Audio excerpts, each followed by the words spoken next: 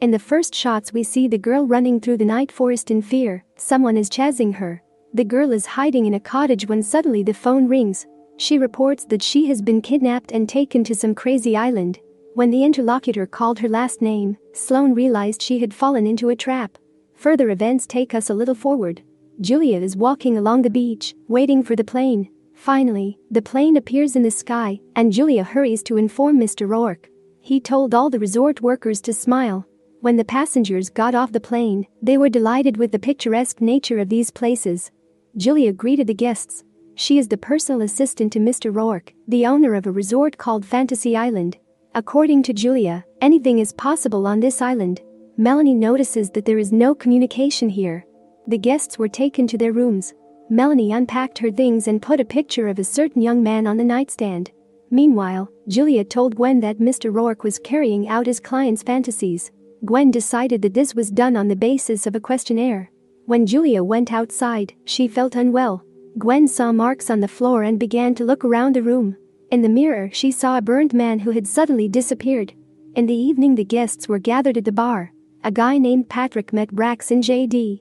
Despite their different appearances, the guys were brothers. Finally, Mr. Rourke came. He told 2 conditions. Only 1 fantasy for each guest, and each fantasy must be seen through to the end. The first in line were the brothers. They wrote on their form that they want to get everything. Mr. Rourke took them to the place where the coolest party was held. Suddenly, in the midst of the fun, a burnt man appeared and immediately disappeared. Brax thought he was imagining things. In the morning, Mr. Rourke summoned Gwen Olsen, whose fantasy was to correct a past mistake. Gwen confessed that she had always dreamed of having a daughter, but when her boyfriend Alan asked her to marry him, she was frightened and said no.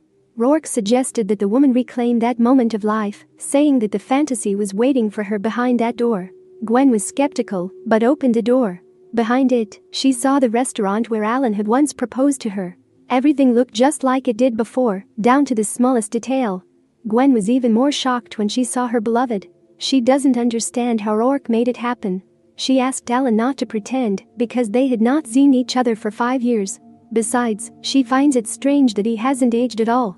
Gwen approached Rourke and asked him to stop this madness, but he advised her to go back to Alan and say yes to his proposal of marriage. Patrick and Melanie's fantasies has not yet begun. Patrick confessed that he had dreamed of being in the military since childhood, but he made a promise to his mother that he would not do it. Melanie in turn revealed that her greatest dream is to get revenge on an offender named Sloane who bullied her at school. Melanie wants to swap places with her at least once in her life. She even had to see a psychologist when she was a child. They were interrupted by Mr. Rourke, who told Melanie to go to the elevator and press the button without the floor number. The girl did so. When the doors opened, Melanie found herself in a dark room and saw Sloane tied up. Melanie thought it was a hologram, so she took revenge on her abuser without remorse. It was all very believable. Melanie pressed various buttons, hurting Sloane. The glass was one way, so the girl couldn't see her executor. Suddenly the screen started playing videos of Sloane having fun with someone else's husband. Melanie posted the video to social media. Sloane's husband saw the video. At one point Melanie saw Sloane being kidnapped. That's how she realized that it wasn't a hologram, but the real Sloane. Meanwhile, Rourke took Patrick into the woods and gave him a military uniform. Patrick changed his clothes and suddenly heard a noise. Suddenly there were soldiers pointing guns at him. Patrick began to play along, thinking it was a fun game. He said that he allegedly fought off his detachment, but the soldiers didn't believe him and decided to take him to the lieutenant. While JD and Brax continued to enjoy the party, Gwen had dinner at the restaurant with Alan. He asked her to marry him, and this time she said yes. The brothers changed into expensive suits when suddenly they saw a secret room in the apartments. It is full of weapons. Patrick asked what the soldiers' orders were. They replied that they had to free the American hostages. Patrick was brought before Lieutenant Sullivan. His face looked very familiar to Patrick. The lieutenant was surprised to see his name on Patrick's badge. Suddenly there was gunfire. Patrick was shocked when he realized that people were actually dying here. Meanwhile, Melanie tries to find a way out of the room. Suddenly a man in a doctor's uniform and carrying surgical instruments walks into Sloane's cell. Melanie tried to stop the madness, but she could not. When the doctor took off his mask, she recognized her psychologist. Eventually she managed to neutralize him with electric shocks and water. Melanie then broke the glass and freed Sloane. They ran away from this horrible place, ending up in the woods.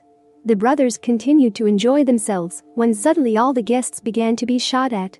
Brax called Rourke, who calmly said it was the guys of Kuleshov, the previous owner of the island. The brothers wanted everything after all, but their fantasies might not appeal to everyone. The Kuleshov guys burst into the cottage, pointing guns at the brothers. Meanwhile, Melanie lied to Sloane about being kidnapped too, but she managed to escape. Melanie realized that Sloane didn't recognize her because she had been the underdog at school. Suddenly the psychologist caught up with them. The girls were saved by a man who advised them to go with him if they wanted to survive. Sullivan decided to talk to Patrick frankly. He wondered how the guy got his picture. Patrick said that in the photo he is 9 years old with his father. To corroborate his words, he told a story from his childhood.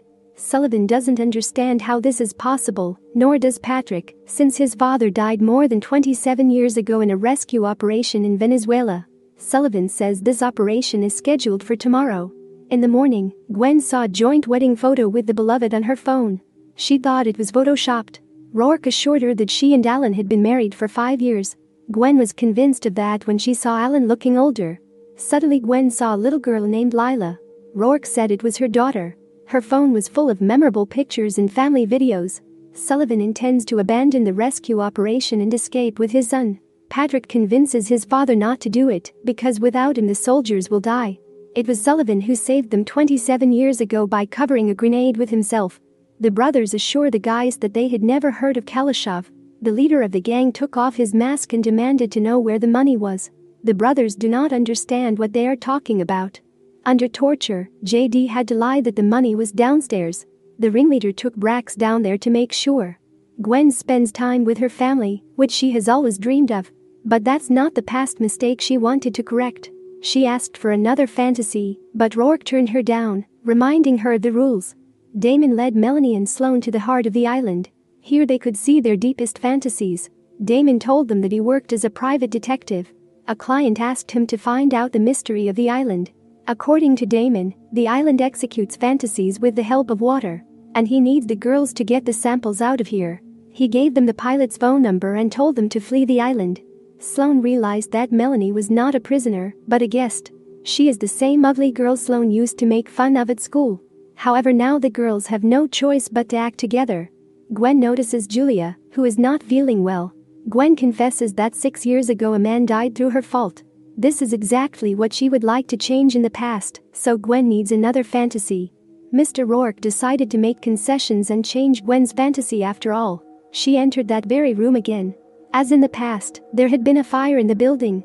Gwen was surprised to see Brax and JD. Of course they didn't recognize her. Nick couldn't open the door and get out.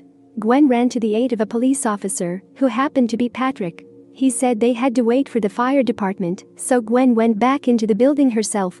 Brax tried to escape from Kuleshov's men and locked himself in one of the rooms.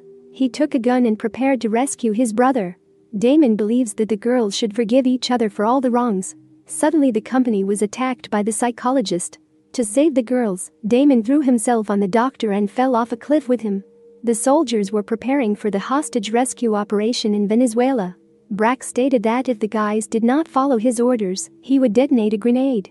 Patrick, Sullivan and the rest of the soldiers mistook Kuleshov's men for hostages. Because Brax was wearing a mask, they did not recognize him. However, when Brax removed the mask, Patrick was shocked. The fantasies jumbled. Sullivan freed JD. Meanwhile, Patrick and Brax neutralized Kuleshov's men. Brax caught the grenade at the last moment. Suddenly JD was shot. A firefight broke out. Sullivan too died in front of his son. Melanie and Sloane returned to the torture chamber. They were able to reach Sloane's husband again. She asked him for help. Even though he was very angry at her for adultery, he agreed to listen. Sloane asked him to call the number Damon had given them. Julia pulled Gwen out of the fire. She couldn't save Nick this time, either. At this time Patrick, Brax, Melanie, and Sloane meet. Their main task? To go to the pier and escape from the island in the airplane. But their plans are thwarted by Rourke. Gwen also arrives, who realizes that they've all been brought together on purpose because of Nick Taylor. It was Brax and JD's roommate. He died because of Gwen, who accidentally set the fire. Melanie was supposed to go on a date with him that evening. The company realized that this was one big fantasy that had to end in the deaths of the participants. Upon hearing the plane, the company rushed to flee, but the plane was blown up by Kalashev's men. The participants were wondering what to do now. Melanie remembered Damon's words. They have to destroy the spring of strange water to destroy the fantasies. With the grenade ready, the company headed for the cave. Almost immediately they got lost here. Each of them was haunted by eerie visions from their fantasies. These were their deepest fears. Suddenly Melanie attacked Patrick. Then she went out to Brax and Gwen. As it turns out, this is all Melanie's idea. This was her way of seeking revenge for her lover Nick. In her opinion, all these people are to blame for his death. To distract Melanie, Sloane said she was even more pathetic than she was in school. Seizing the moment, the company dashed off. When they saw the heart of the island, they realized that Julia was Rourke's wife, who had long since passed away. The island, however, brought her back as she had been when she fell ill. Taking care of her was too hard, and Rourke lied to her that she was his assistant. If Rourke stops fulfilling clients' fantasies, Julia will disappear. He neutralized the grenade, for the fantasy must reach its natural conclusion. But when Rourke saw his sick wife, he realized he didn't want to torment her anymore. Patrick, who has survived, begs Melanie to stop this madness. Suddenly Rourke reappears and hints at what needs to be done. Sloane drank water from the spring to fulfill her fantasy. Melanie was dragged under the water. Now she would be with Nick forever. When the grenade fell out of the water, Patrick covered it with himself to save his friends. Gwen woke up in bed. She saw Brax and Sloane, who had saved them. Patrick died like a hero. His father would have been proud of him. The plane flew in for all the survivors. Brax stayed on the island to fulfill his new fantasy of bringing the brother back to life.